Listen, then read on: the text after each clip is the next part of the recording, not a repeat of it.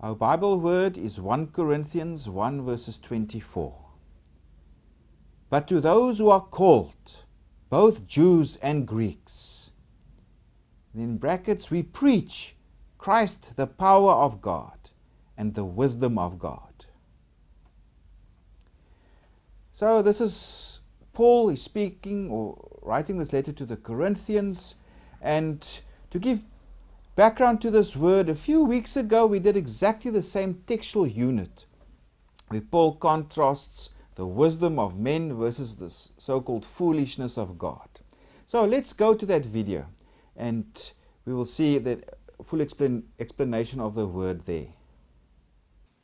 So Apostle Paul is writing here to the congregation in Corinth. He established the congregation on his second missionary journey. He spent a time period there also of about 18 months to 24 months initially.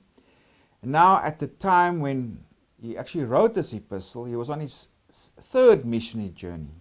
And we can read about that in Acts 18 to 23. And so 1 Corinthians is dated roughly to somewhere between 53 to 55 AD. And there were various issues in the Corinthian congregation. Of course, it were mainly from a Gentile background, and it was still a young Christian community just recently established. They must be socialized or trained into the whole new Christian ethos and morality and way of thinking, but they were far from reaching that level yet. So Paul addresses various issues. Firstly, he received news from Chloe's people. And the news he received wasn't good. He heard that there were divisions. There was conflict between different groups there. There was also problems of sexual immorality, that people still, they did not disengage themselves from it. Also, the Christians, they involved in lawsuits against each other, dragging each other to those courts that were available at the time. And also there were some who questioned Paul's authority. And we'll hear more about that when it comes to our Bible word. So that's the news he got from Chloe's people. And now there were also other issues that Paul addressed. And this is in a letter they actually wrote to him. And there in chapter 7 verses 1. So, and the issues they wanted clarity for, Paul had to explain to them. And this included questions of virginity and marriage in chapter 7. Also food offered to idols, chapters 8 to 10. Can you eat meat that's offered to idols? Yes or no? Then there's also problems that were experienced in worship. For example, the abuse of the Lord's Supper in chapter 11. Then also how to use spiritual gifts properly, which is discussed in chapters 12 to 14. And then in chapter 15, Paul there argues against those who deny the resurrection, that the body will again be raised from the dead. So Paul says, no, there is a resurrection of the body. And that's so resurrection, that's the issue that Paul addresses in chapter 15. Now, initially, Paul speaks of this news he hears from Chloe's people. There are these divisions. And he says, some say they're from Apollos, some from Paul, some from Cephas, some support Christ. And Paul says, well, this is nonsense. Why are you doing this? And probably the root cause of also of these divisions is that the social elite in the congregation, there were probably only a few of them, because it sounds like most of the congregation in Corinth, like Paul says, you're not from the well-born or whatever, you're mostly poor, etc. Probably many slaves also in the congregation in Corinth. But the few of the social elite, probably those who were well-educated, they opposed Paul. And for them, Paul, he wasn't really an eloquent speaker. Maybe not as good as Apollos. If you go read Acts 18 verses 14, it says there he was a very eloquent man and very mighty in the scriptures. So for these guys, these Christians, Apollos was maybe a very good speaker. In the ancient world, a high form of education involved training in philosophy, like you would get exposure to Stoicism or Platonism or what other forms of philosophy at the time. And also rhetoric. And rhetoric, you, of course, learned how to write, how to compose letters, how to argue, how to debate, how to be in a court of law and put your case forward. So it's about eloquence in speech, etc. So philosophy and rhetoric, these were signs, or that was typically the high education that existed back then. But that was only really available for the elite few. For 95% plus of the population, that was far out of reach to learn how to read and write, etc. So some of these in Corinth, they don't like Paul, they don't think he's a good speaker. So before we come to our textual unit is chapter 1 verses 18 to 25, and that where Paul speaks of God's foolishness and human wisdom. Before we come to this textual unit, Paul, of course, he addresses divisions, and he says also that he's been sent to preach the gospel, really. And let's read what he says in verses 17. For Christ did not send me to baptize, but to preach the gospel, not with wisdom of words, lest the cross of Christ should be made of no effect. So Paul is saying here, I bring you the gospel, I bring you the cross.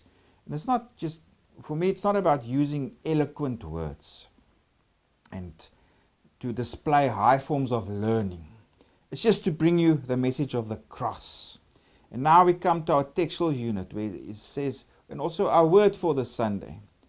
For the message of the cross is foolishness to those who are perishing, but to us who are being saved, it is the power of God. So Paul, in this whole textual unit, he contrasts human wisdom, human education, human elite social status. He contrasts that with God's foolishness, which here is the preaching of the cross. For the wise of the world, for the educated of the world, preaching a crucified Messiah or a crucified Son of God would have just been ridiculous. We don't really appreciate today how preaching a crucified Messiah or Son of God in the ancient world would have been so offensive. It would have been obscene, so terrible. It went contrary to everything that the people held dear. And for example, for the Jewish people, a crucified Messiah, it went against everything they expected. A Messiah would come, he would be victorious. But by all accounts, Jesus was a loser. He was nothing. He was humiliated and dishonored on the cross. He was defeated. He is nothing. Similarly for Gentiles, the idea of a Son of God, especially that is also Jewish, somewhere from a funny people that live on the edge of the empire, that only believe in one God, who are lazy because every seventh day they do nothing. These silly people who do not participate in the civic religion and festivals in honor of the emperor. These silly people, you want to say, from them comes the Son of God, or a Son of a God, or the mediator of creation, and he's crucified. You must be crazy. So we don't appreciate just how rude and obnoxious and offensive early Christians were to the fellow people around them for believing in this crucified Messiah and that he is a source of redemption, etc. So it went against all forms of wisdom. Now Paul belittles human wisdom. If we read in verse 19, he quotes from Isaiah 29 verse 14. For it is written, I will destroy the wisdom of the wise and bring to nothing the understanding of the prudent. So for Paul, God destroys human wisdom and what human wisdom will see as acceptable. He also says, where is the wise? Where is the scribe? He also refers here to Jewish scribes. In other words, those trained in the law. And they were probably priests. They were the interpreters of the law, these scribes. So they were also educated, etc.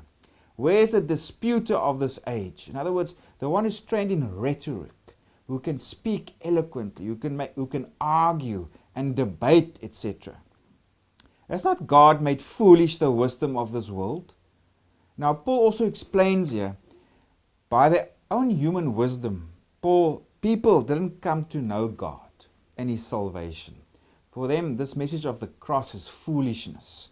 So Paul is using kind of ironic language and paradoxes, etc. He speaks, well, God in His wisdom used foolishness to bring the message of the cross, etc.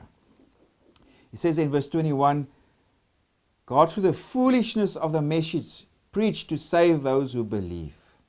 And he speaks that the Jews want a sign, the Greeks seek wisdom, but we preach Christ crucified, to the Jews a stumbling block, to the Greeks foolishness.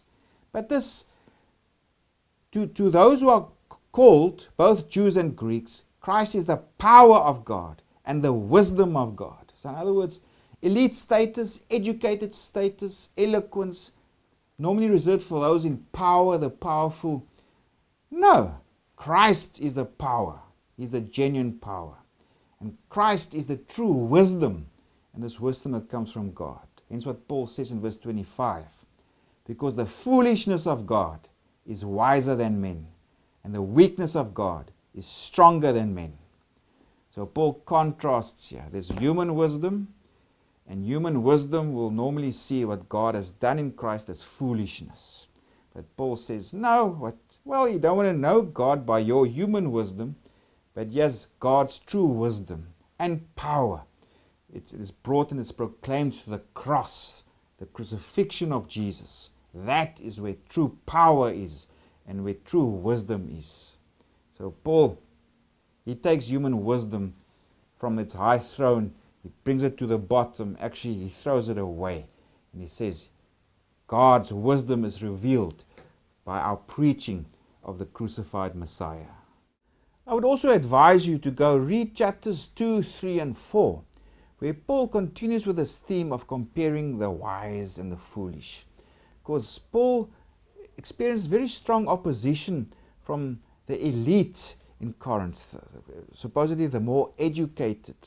And Paul refers to them as the wise. They are the wise ones. But he says, rather become foolish. Don't be so wise in your own knowledge, because they also had a spiritual elitism about them, that they were already reigning, they were rich, they were the best under the sun, so to think. So Paul speaks to them, be careful. Don't become too wise and in your own wisdom.